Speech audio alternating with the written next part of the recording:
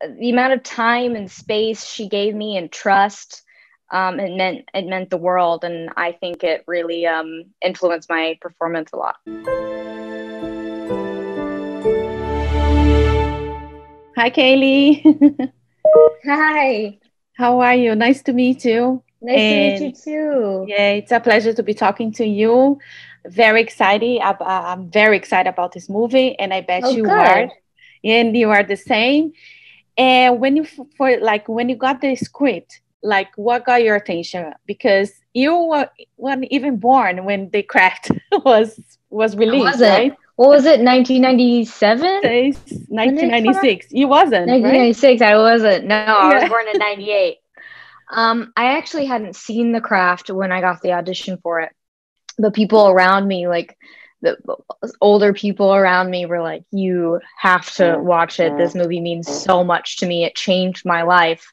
You have to book this role." So there was a bit of a little bit of pressure with that, but when I auditioned for it and then ended up reading the script that Zoe Lister-Jones had written, I just thought it was such a genius way to tell a story that we need to hear today of these women who find each other in a time where women friendships are so important, and it's your high school years are so challenging, but this version of the women not turning on each other and actually coming together to fight things like the patriarchy and toxic masculinity, I just thought it was so well done, but with also having the elements that make the movie so beloved from the original. All the teen angst is there. The outfits are incredible. Avery Plewis was our costume designer.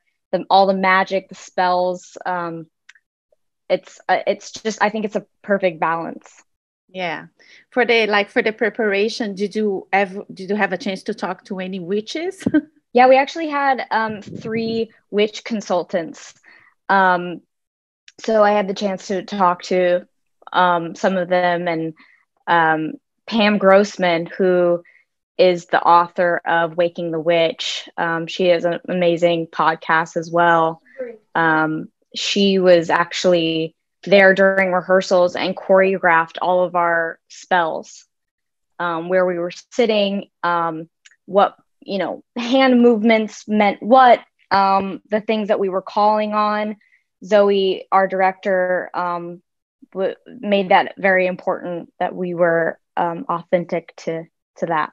And like work with Zoe, I think it's easier because she's an actress before. How was like work with her? Did you feel safe on set? How was Oh like yeah, the experience? I've never had an experience quite like it. She's a young woman who, like you said, has experienced all the things that I'm experiencing as a young actress. It was very intimidating because this is the first real lead I've played. So I felt some pressure, and every week I went over to her house in Toronto, and we worked through each scene, and the moments that I could, having trouble finding on set, she would really break it down and act with me, like find it with me. And she was just incredible. We'd be in the corner and she'd be breaking down the scene and she'd be in full tears, and then she'd turn around and call action and be talking to the ADs, and was back into wearing her director hat. But the amount of time and space she gave me and trust, it meant the world, and I think it really influenced my performance a lot. That's amazing. Cailee, thank you so much for your time. A lot of success. And I cannot wait to see you in other movies and other projects. Oh, thank you so Yes, much of for course. You're saying so that. talented. Thank you. Thank Thank you you. so much. Thank you so much. Have a Bye. good one. Bye. You too. If you like this video, don't forget to comment, to like, and subscribe to our channel right here.